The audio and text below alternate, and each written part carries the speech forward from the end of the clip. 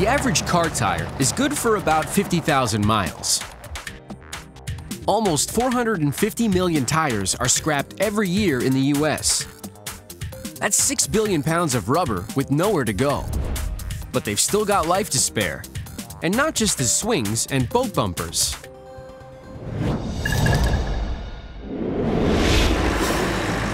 In Brantford, Canada, CRM tears up 13,000 pounds of tires every hour.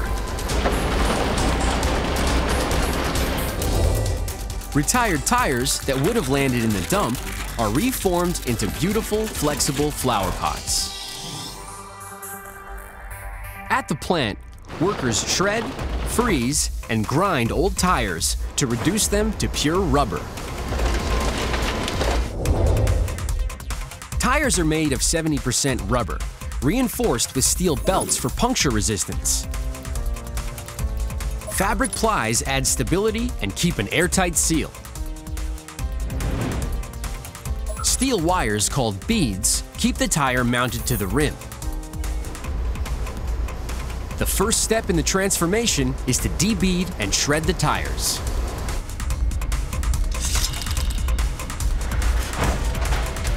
A worker feeds the tires into the hydraulic debeater, which yanks out the steel.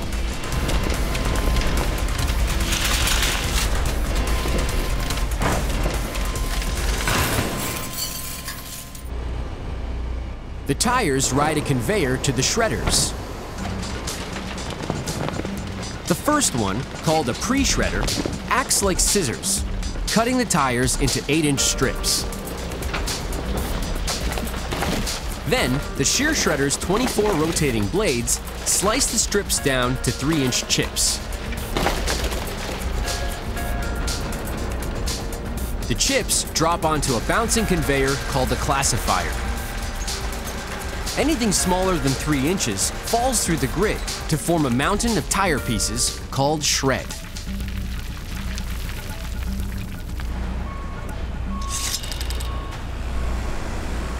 A skid steer shovels up the shred and carries it onto a conveyor, which feeds it into a cryogenic chamber. The crumbs land on a vibrating filter screen. The fiber remains on top, while the heavier rubber crumb falls through the screen and drops into super sacks. The rubber is mixed, melted, and molded to turn a tire into a flower pot.